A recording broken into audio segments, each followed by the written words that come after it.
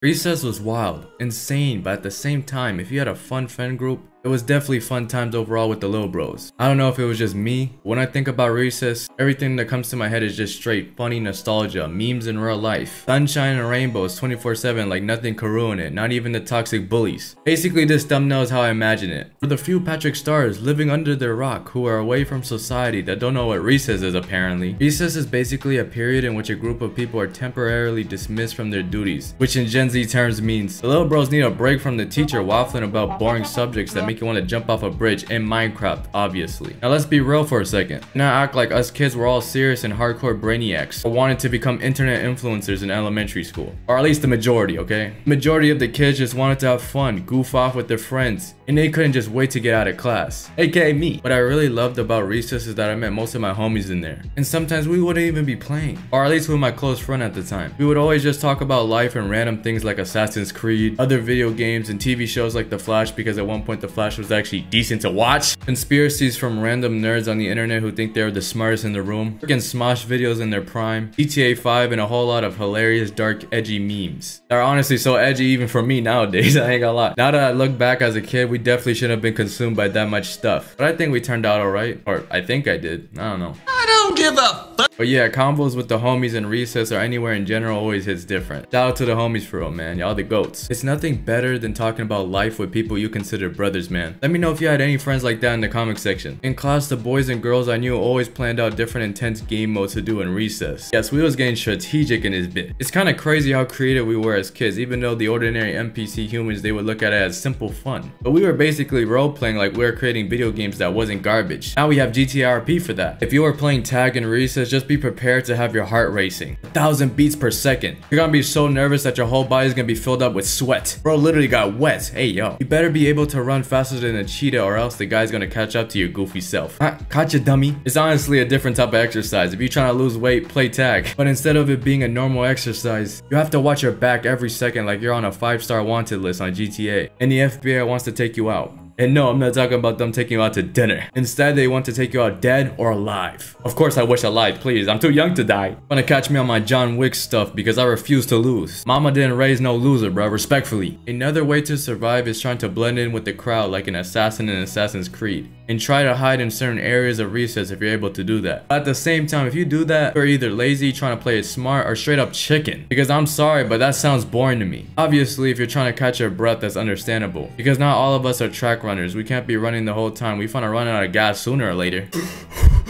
Looking at. Now, I'm gonna keep it a buck right now. I wasn't the skinniest, I wasn't the fastest, or the greatest hider alive. Unlike some kids who mastered their abilities. But one thing I did have was adrenaline. A whole lot of it. I probably looked at myself as a video game character and was like, yeah, let me just boost speed endurance all the way up and leave the rest of the stats alone. The reason why I say this is because I swear there was a day I was getting chased from this girl who was basically known for being the fastest kid around. And somehow I was able to come out on top and I was chilling at the end. I was a different breed indeed. I wasn't perfect every time. But for the majority, I was that guy. You could just say I'm him, to be honest. The sun was definitely hitting for your boy during them intense chase scenes. I think your boy started to get a tan for the amount of times I was outside. Bro was turning bronze. You know what a really good feeling is when the breeze starts to hit in your face. Like, yes, breeze, keep hitting it in my face. Wait, hey, yo, you know what I mean. Especially when you're feeling hot. Muy caliente aquí, man. I swear I love those days, man. I could never forget. For some reason, necking was a huge trend in my school, so there would be random kids trying to terrorize everybody. You know how people palm bald people talking about some Michael Jordan? Instead of that is this, basically. Like, ouch. You get the point. There would be random kids ready to terrorize anyone who is just relaxing on the grass, minding their business, just to get necked by a random dude with huge hands, leaving the most excruciating, painful red mark. You're gonna see that man's handprints for at least a month.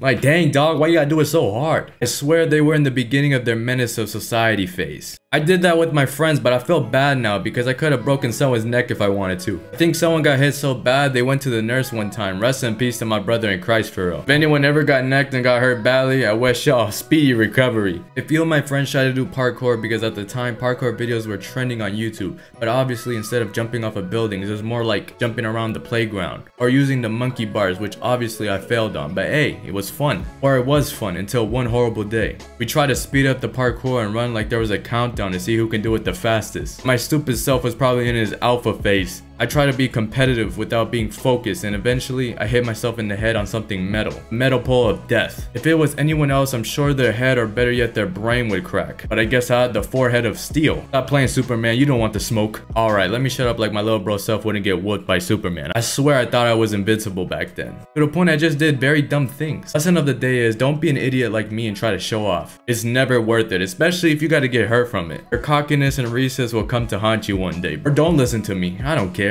There would be that one relationship in 5th grade where they would be holding each other's hands and everyone would be like, whoa, Jack and Jessica, sitting on a tree. K-I-S-S-I-N-G. The biggest definition of interfering with someone's game right there. Like let my boy Riz up, you feel me? He got that charisma. Speaking of relationships, even though most people thought love was stupid or stupid in love, in recess, if you were known as the fastest kid, you would get the girl. I know, I get it, it sounds stupid, and people thought you would be lying about that, but honestly, it was like that. Well, sort of. I mean, the girls were probably trolling, but the guys definitely didn't think so. They would have a race on the track since we had one near the playground and start one to see who was the fastest. That was the kid version of flirting in recess. I even was in the race too, but obviously for fun, I didn't really take it seriously. That or actually being somewhat normal and having a genuine conversation walking around. We didn't have many bullies in our school, but the few we did have were the most evil, horrible, crazy beings alive. Like seriously, did your mom not love you or something? Why are you trying to ruin our fun? They'll be the ones teasing everyone for just breathing air. Like sheesh, even Wednesday Addams had some fun. There's no way are that dark and menacing. They would be trying their hardest to be included in everything. Even though everyone hates these type of people during recess, the amount of negativity and toxicity in their soul is far beyond my comprehension of understanding and living. Like I don't know how these people are human, but I can only feel sorrow for these young bulls. I get it, you don't get no love from your father or mother. Trust me, I get it. Family issues overall is crazy, but that don't mean you gotta put that negativity on everybody else. Sheesh. If you weren't having fun with your friends, walking around talking about sus stuff, or surprisingly intellectual and interesting conversations, which when it does happen would be a totally different vibe, or bullying people causing mayhem and darkness until the teacher catches you, you're probably one of the lonely kids. And there's nothing wrong with that, and of course it's good to socialize with people, but at the same time, if you don't like talking to people with weird vibes or energy, then that's fine, because Lord knows I tried being friends with people I didn't like. Don't ask, I was bored and I didn't feel like being lonely at the time. Luckily though, I did have close friends to relate to.